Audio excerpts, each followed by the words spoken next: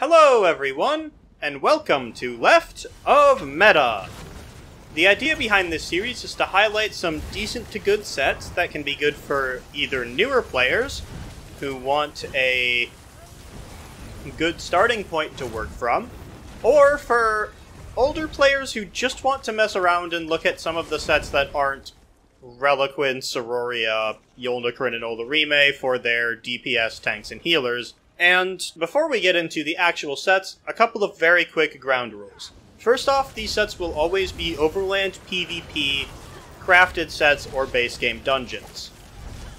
And they will be tested alongside other sets, which will be listed in the video and linked in the description below. For the most part, those sets will be Leviathan from Crypt of Hearts and the Maelstrom Bow for stamina characters, Mother Sorrow from Deshawn and the Maelstrom Staff for Magicka characters, Spell Power Cure and the Master's Resto Staff from White Gold Tower for healers, and Ebon Armory for tanks.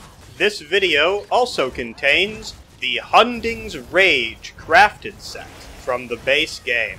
And with that out of the way, let's roll into today's set. This week's set is Kra'gh.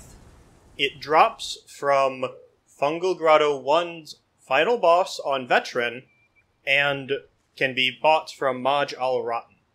The head drops from the final boss, and the shoulders can be bought from the Undaunted vendor. This set gives the following benefits. At one item, it gives 1,487 physical penetration, and at 2 items, when you deal damage, you have a 10% chance to spawn dreg limbs that create shockwaves in front of you, dealing 1,345 physical damage every 0.4 seconds for 1.2 seconds. This effect can occur once every 3 seconds. So this set has a couple of relatively boring upsides, I guess. One of them is that it gives penetration, which stamina tunes don't have as much of. The light armor passives give you bonus Magicka pen, while the medium armor passives give you weapon damage and weapon critical.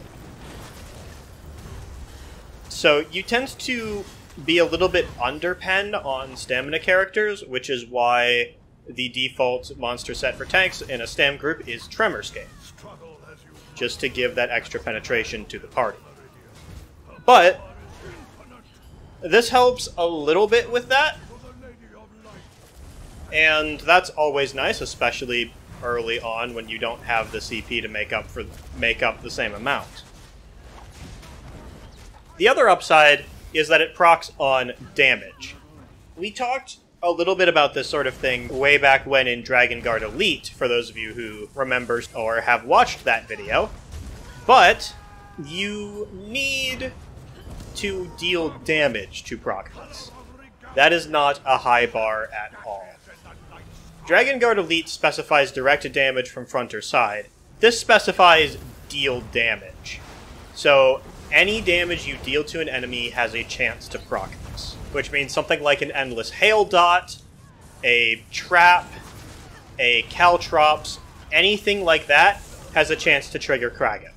This set has a pretty obvious downside that you've probably already figured out based on the set rating and how I worded the last upside, and that's that it doesn't exactly proc often. 10% chance is kind of low sometimes, and in most fights that I ran with this, I tended to have about a 20% uptime, which doesn't seem all that bad until you consider that with something like Selene, you can push for a 50% uptime and pretty much get it consistently.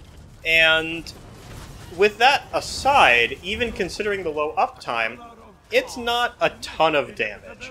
I mean, sure, it's better than just running nothing, or running, say, Trainee or Agility in that space.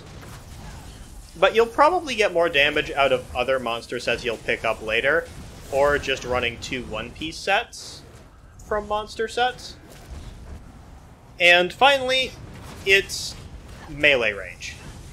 It doesn't say this, it doesn't tell you it, but it only works in a melee cone in front of you. And despite that, it can proc when you are not in melee range. All in all, I would say this is a very good starter set as a DPS monster set. It's easy to earn. I mean, it's Fungal Grotto 1 on Veteran. If you have a high-level friend in the game, they can probably just solo it a couple of times with you. If not, if you have a bunch of people who are about 160, you guys should be able to clear Vet Fungal 1 without too much difficulty. And honestly, once you have Kra'gh on your Stam DPS, that should be good enough to push you to be able to get harder and harder to earn sets, eventually getting you to the point where you can replace Kra'gh with something better. And everyone has to start somewhere. This is a pretty good place to start.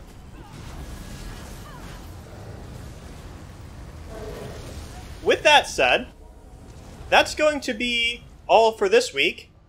Thank all of you for watching, and join us next week where we're going to be talking about Grothjar. I'm sure it's nothing.